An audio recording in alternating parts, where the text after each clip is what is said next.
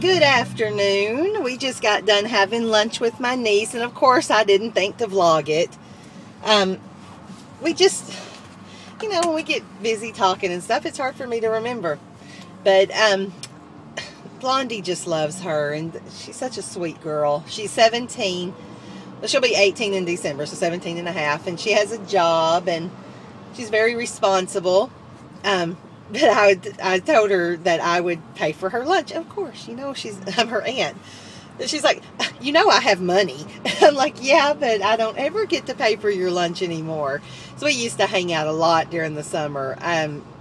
We went to the water park. We had season passes to all these places and went to the water park and movies. We went, we did a lot of stuff together. And I actually lived with them when my sister and Jordan, my niece at Jordan, his father split up.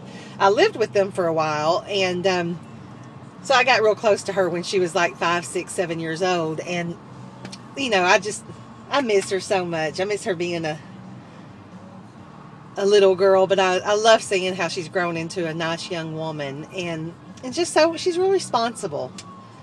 It makes me a little sad, but I love seeing her with Blondie. They have a good time. So we have we have a visit. It's so funny because our caseworker from the adoption agency, foster adoption agency, said, well, I was going to come by for my unannounced visit and wanted to make sure y'all were home. I was like, but you're announcing it. She didn't get what I was saying, but it's supposed to be unannounced. So she's going to come by Wednesday, and it's announced. So I'm going to go home and clean, make sure everything's cleaned up.